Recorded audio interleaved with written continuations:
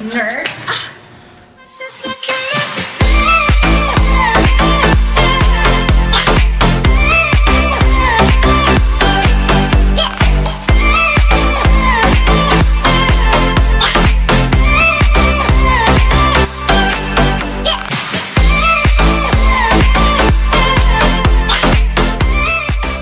So ready, Griffin? I'm so ready. Are you so ready, bro?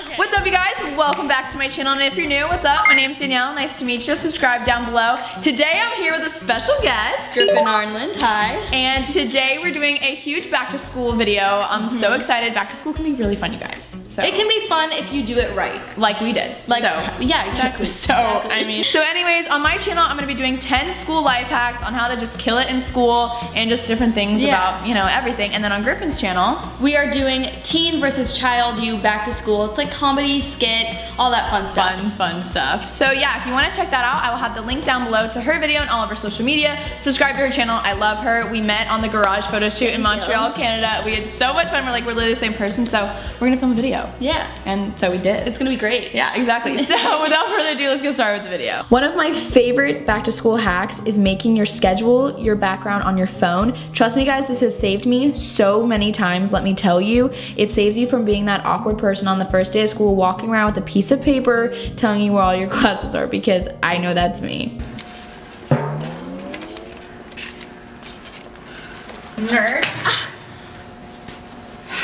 What class do you have?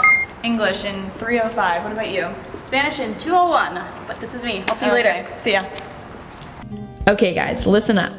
If you can't imagine dropping the mic after your final sentence of your essay, your conclusion needs to be stronger. Another hack for you guys is remembering your locker code. I know this one's pretty simple and easy, but you can also use this type of lock. It helps you so much because if you twist the wrong way with the other kinds, then you're basically guaranteed to not get in your locker. So a hack for making friends at school is just simply going up to them as if they're already your best friend. You'll feel more comfortable and they're already kind of getting a sense for you, not the whole awkward, hi, how are you? What's your name? You know what I mean? Hey Griffin, I love your shirt. Thank you so much. Yeah, yours is really cute. Oh, thank you. I'm just like writing out my schedule for the day. True. Who's your science teacher this year? Miss Brown. Nice. I had her last year. She's pretty cool. Yeah? Pretty chill. Yeah. I don't know, like I've heard mixed reviews, you know? Yeah, sometimes she can just be like really nice and other days she's like, no, you know what I mean? Yeah. So, it's the worst. You guys know I always use a planner, but I'm telling you guys, this is one of the best and easy hacks.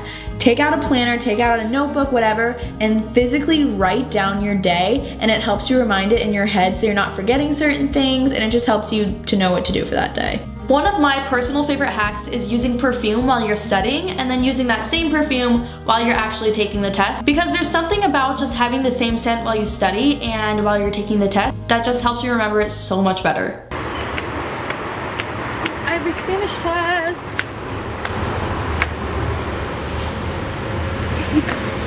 Before you take a test or an exam, make sure you write down the top 5 things that you're worried about forgetting, and it's proven that you will remember them easier while you're taking the test.